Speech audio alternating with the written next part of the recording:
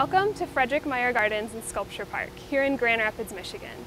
I'm Laurel, a horticulturist in the Meijer Tropical Conservatory. And all year I take care of the plants in this beautiful greenhouse, and every spring I am the butterfly wrangler, which means I take care of the tropical butterflies that live in here in March and April. And today we're going to talk about the life cycle of a butterfly. So butterflies go through what is called complete metamorphosis, which means each stage the animal looks completely different, which is really cool and kind of magical. To start with, we're going to talk about courtship, so how the male and female butterflies find each other.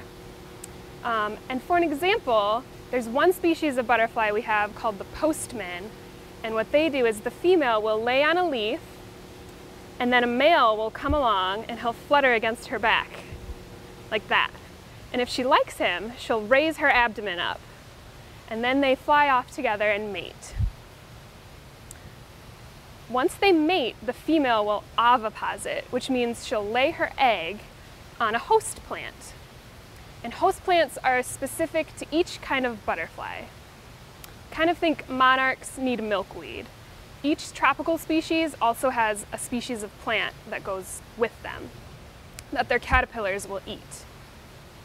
When the butterflies lay their eggs, they're really tiny, and each species' egg looks different. Once a butterfly lays their egg on their host plant, a caterpillar will hatch out.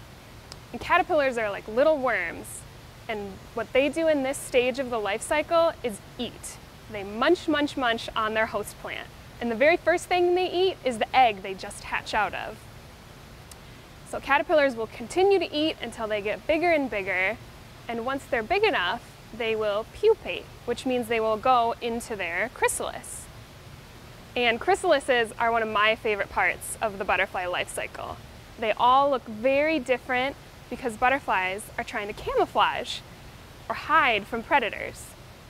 So some chrysalids look like leaves, some look like pieces of bark, some look like bird poop, and what they're trying to do is hide from anything that wants to eat them. And then the next stage of a butterfly is an adult butterfly again. They emerge out of that chrysalis as an adult butterfly. And what the first thing they do is they hang upside down and recirculate their body fluids and get their wings ready to fly. Once their wings are ready to fly, here at the gardens, we gather them up and we release them to fly freely in the conservatory, where they can begin that courtship and start the life cycle all over again.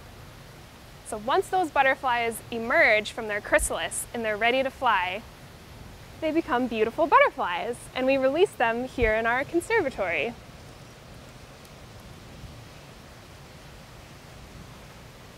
Where they start the life cycle all over again.